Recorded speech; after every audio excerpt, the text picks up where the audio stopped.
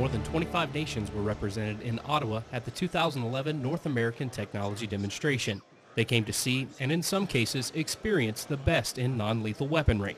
Nearly 1,100 attendees from 100 international industries displayed existing or ready-to-be-fielded non-lethal technologies, which the Marine Corps has a lot of interest in.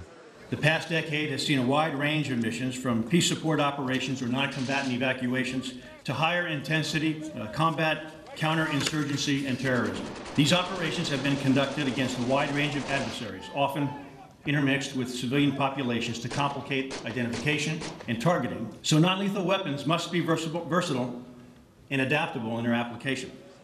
The gathering offered NATO communities the opportunity to understand the very latest options in the field of non-lethal weapons capabilities, such as the active denial system that's being tested by DoD. Currently, how do we fight wars? We have people with lead lasers, and they're told to engage people when they become dangerous. So what this allows us to do is well beyond small arms range. It allows us to find out who means harm and who is not a threat. So it gives us that sort of capability to see who is dangerous and who isn't.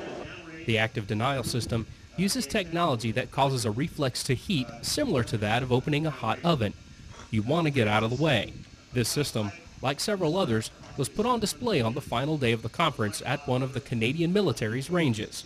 Certainly one of our goals here, and one of my goals, is to make sure that we provide an opportunity for individual countries to take a look at what opportunities there are out there, that we may be able to acquire a capability that will assist our forces in accomplishing the missions that they're finding globally. Reporting from Ottawa, Ontario, Canada, I'm Staff Sergeant Will Skelton.